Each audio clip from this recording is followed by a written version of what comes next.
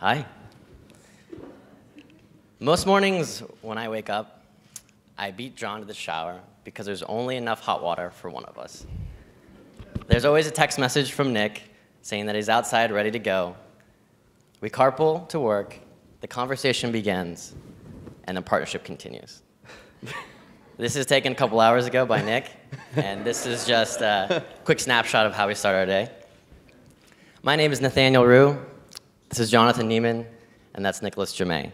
Together, we started a company called SweetGreen. When you think about partnerships and how they come to be, it's pretty funny. Most people growing up think about what they want to become when they grow older, what kind of job they want to get, or even more importantly, who they're going to marry. But most people don't realize that you're the average of the 5 people you hang around with the most, both personally and professionally. I think we learned this from our parents, that partnerships are so valuable. Nick's parents have been working together for 25 years. John's parents, and John's dad and his 2 brothers have been working together for over 40 years. And my dad and his sister have been working together for over 20 years. And from them, we really learned the true value and the DNA of a great partnership. In our business, or before we even had a business or a business idea, we were just students in college with a shared passion about entrepreneurship. Before SweetGreen, or at the time it was called Greens, it was just a business plan. It was just a business plan filed away. It was another creative exercise, another creative idea, but we realized we were missing a ton of pieces of the puzzle. But it wasn't until we found each other, and the 3 of us sat down and committed, is when we really started the journey of SweetGreen. We believe that in this day and age, so many people talk about ideas, the next big idea, the next big invention, ideas worth spreading, but we believe that the big picture is really the partnership that lies behind the ideas. It's the people.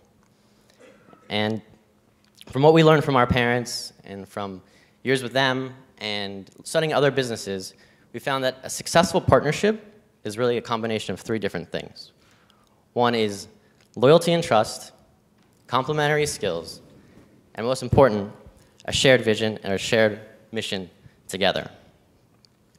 When all of these 3 things are combined, the power of the partnership becomes exponential. It's the chemistry, it's the special sauce, it's that moment when you know you're a partner in crime. And some of the most famous, most successful people, companies, partnerships, musicians, and artists all have had partners back in the day. They can finish each other's sentences, and they're all woven from the same cloth, even how different they may be.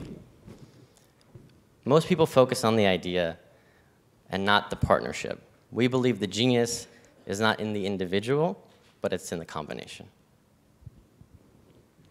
So, as Nate said, the first part of a partnership is the same thing as the first part of a friendship. It's loyalty and trust. So in 1968, Jimmy Page, Robert Plant, John Paul Jones, and John Bonham got together and they started a band called Led Zeppelin. This would become one of the most prolific partnerships in rock and roll. After 9 years, they would tour huge stadiums, sell millions of albums, and be considered one of the greatest bands of all time. But after 9 years, John Bonham, their beloved drummer, passed away. They immediately canceled their tour and issued a statement. We wish it to be known that the loss of our dear friend and the deep sense of undivided harmony felt by ourselves and our manager have led us to decide that we could not continue as we were. Signed, Led Zeppelin.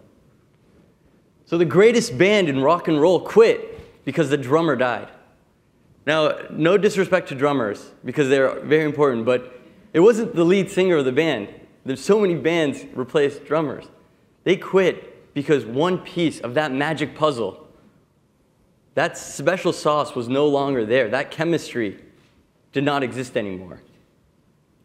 So, you guys familiar with Led Zeppelin, you know that Jimmy Page had a career before Led Zeppelin. He had a career after Led Zeppelin. It was not Led Zeppelin. That chemistry, that partnership, is what made it so special. It was the combination of all of those pieces. The second piece to an incredible partnership is partners that complement each other's skills. So it's different pieces, 2, 3, or 4 pieces of a puzzle coming together to form a whole that is greater than the sum of its parts. One of the most famous examples, of course, is Steve and Steve. Steve Jobs and Steve Wozniak.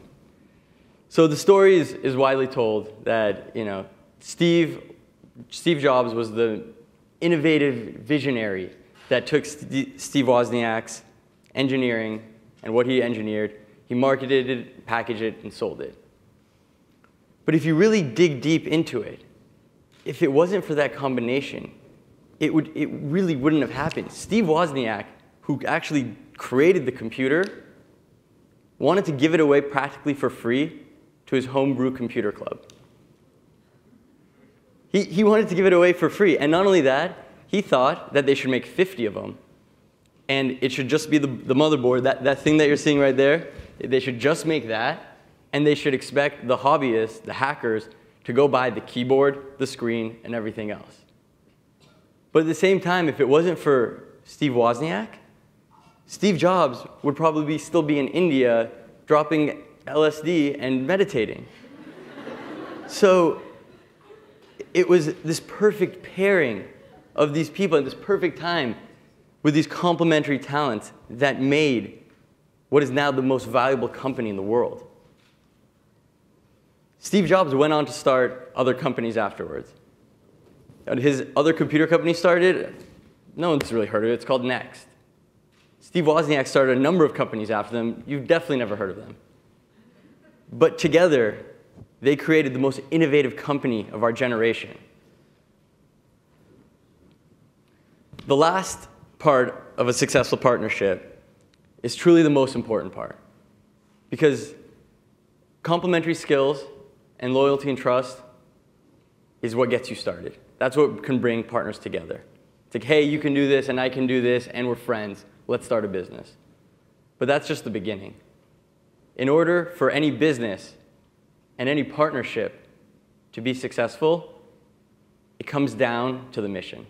It's the why. Without the why, you're just another business selling another widget that nobody cares about. The why is that glue. It's that super glue that makes things special. It's what holds everything together and takes you beyond the idea of let's just have a business that sells something to make money. So Ben Cohen and Jerry Greenfield met in high school gym class. They shared a passion for food, kind of like us, and they decided they wanted to start a business. They were really good friends. They had that passion, and they decided they wanted to start a business. Cohen and Greenfield, they wanted to start bagels. They thought that was a great idea, but they couldn't figure it out. So they decided that they were going to start an ice cream shop. They borrowed $12,000 and opened their first shop and called it Ben & Jerry's. But it wasn't Chunky Monkey or Half-Baked that got them out of bed every day. That's not what made Ben & Jerry's one of the biggest consumer products brands that is out there today. What made them special was their why, their commitment to their community. They don't measure success solely by their bottom line. They measure success by how much they can give back to the community. It's the double bottom line, or as we call it at SweetGreen, the win-win-win. It was that commitment to make an impact that made Ben & Jerry's truly stand out. So these are 3 great examples of what a really powerful partnership can do to a business. And when we talk about partnerships, we don't mean any partnership, because obviously if you look around the world, there's millions of partnerships. Sports, food, technology, music, the world is filled with them. But this powerful partnership, when you hit all 3 of these points, that's when it becomes collaborative and the power becomes exponential. So why aren't more young, aspiring entrepreneurs focusing on finding their partners? Why are they all focused on the big idea? At a very young age, we're surrounded by this idea of building personal connections. We want to build friendships. We want to date people. We want to build our personal network. But we never focus on the idea of finding professional counterparts, of finding your professional soulmate, people that understand your mission, people that you can trust, people that really you can start a business together and ideate with. And really, that's for the three of us, that's really what it began before the idea. We were able to really come around a mission and agree that we wanted to start something. We wanted to create something, and then the idea came. And that's really important.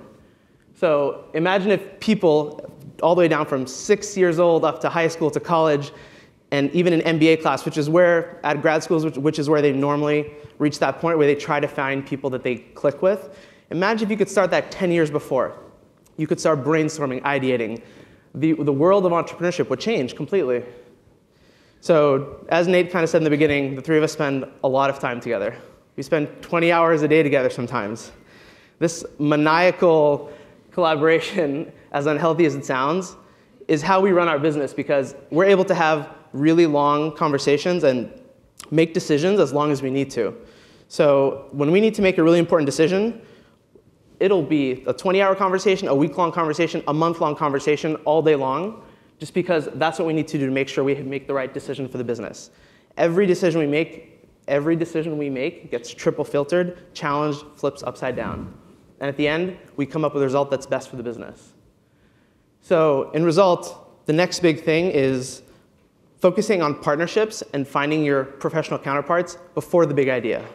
Finding that magic, that partnership is more important than the idea.